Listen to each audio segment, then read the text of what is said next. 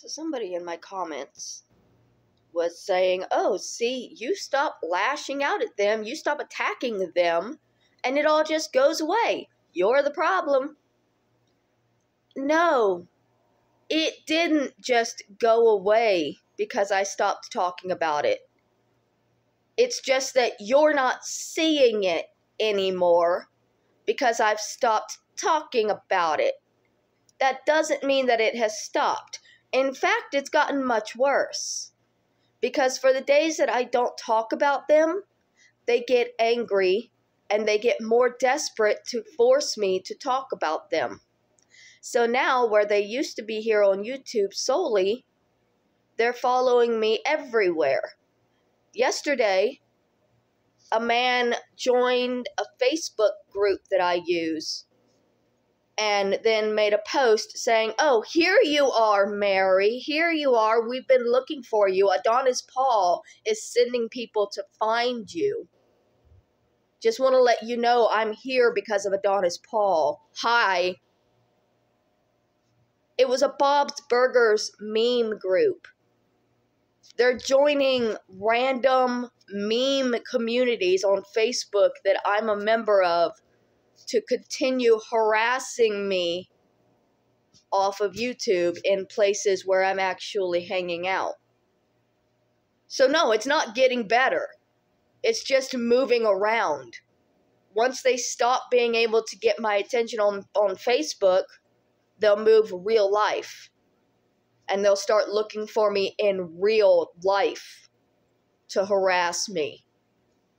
Because Adonis Paul is not going to stop. He has thousands of followers that know my address, that he has told them to do whatever they have to get rid of me. They're not going to stop. Regardless of whether I'm speaking about it, it's still happening. And it's increasing, and it's getting more dangerous for me, because the more I don't speak about it, the more they want to hurt me and force me to speak out, because that's their entire game.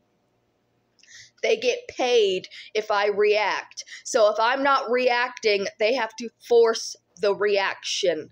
And if that means finding me in public and hurting me to keep me under the thumb of these cyberbullying creators who insist that all I have to do is leave, but then they know that I can't actually leave because their followers are going to follow me and drag me back and force me to live this life of torment for their entertainment.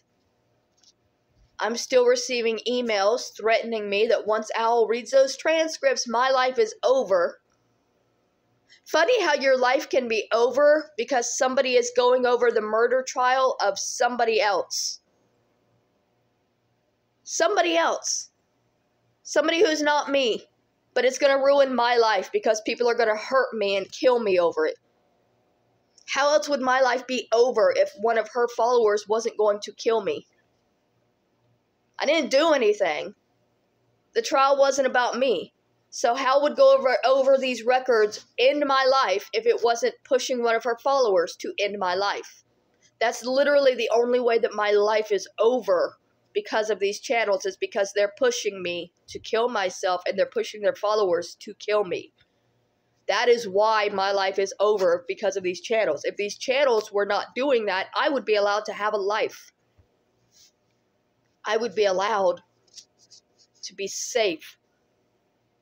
But because of these channels lying about me and using me and stealing from me and slandering me and threatening me, I live in constant danger from the thousands of people that they have been lying to about me. That's what's going on. It has not stopped. It has just recalibrated to find a better way to hit me.